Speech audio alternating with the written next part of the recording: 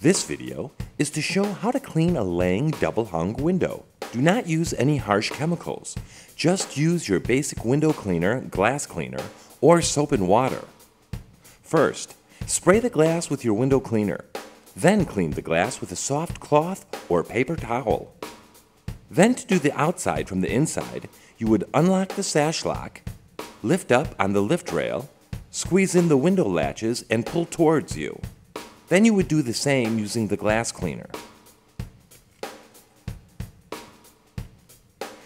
Now gently lower the bottom sash. For the top sash, you lower it using the lift rail, squeeze in the window latches, and pull towards you, and again repeat with the window cleaner.